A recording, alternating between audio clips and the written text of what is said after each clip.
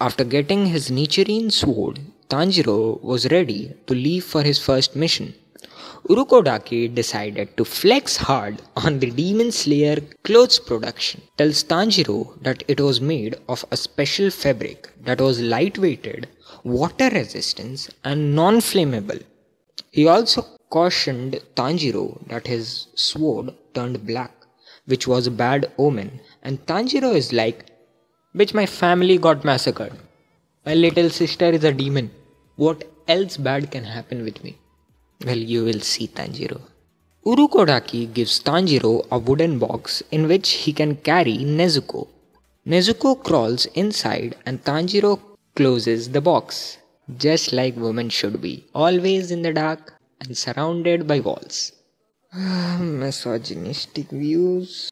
Finally, Tanjiro reached the town in the northwest. A guy named Kazumi took Tanjiro to the spot where his fiancee, Satoku, suddenly vanished in thin air yesterday night. Tanjiro could smell the demon's presence and started to follow the smell. It's night time now. A girl named Toki, her mom told her to be indoor so she will be safe from the demons and humans. But the demon was already in their house. See that? Girls aren't even safe indoors from demons. Also humans. Toki went to sleep wondering where the girls would be who have disappeared.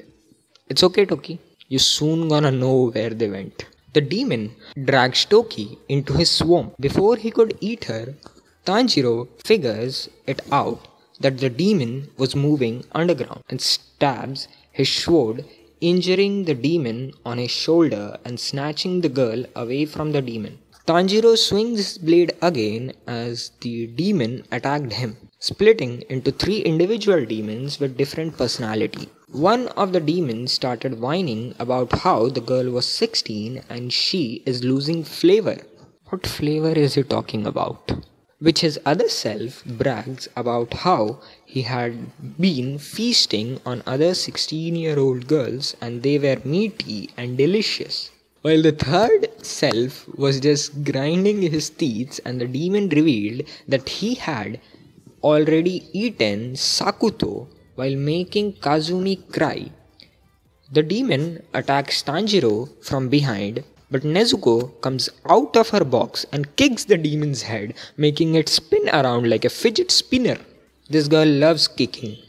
The demon heals himself and appears again, his half body underground as Nezuko rushes toward him. She raised one leg. Damn, that's a lucky demon. I mean, Nezuko stomps his head, but he evades. Now Nezuko was helping Tanjiro protect Kazumi and Toki, as Urokodaki had used some kind of hypnosis on her, making her see his family members in other humans. Tanjiro jumps into the swamp to fight 2 demons, while Nezuko stays outside protecting our NPCs. Tanjiro's water-breathing attacks were more effective underground. He trapped the 2 demons in a whirlpool, slicing their heads and body parts into pieces, slaying them. Swimming back to the surface, Tanjiro slices the demon's arm, immobilizes him. This demon little bitch starts whining, saying girls get ugly when they grow old. Seriously, girls get ugly when they grow old. Have you ever seen a MILF? Finally, Tanjiro slices down his head, ending the terror in the town as he heads out for his second mission.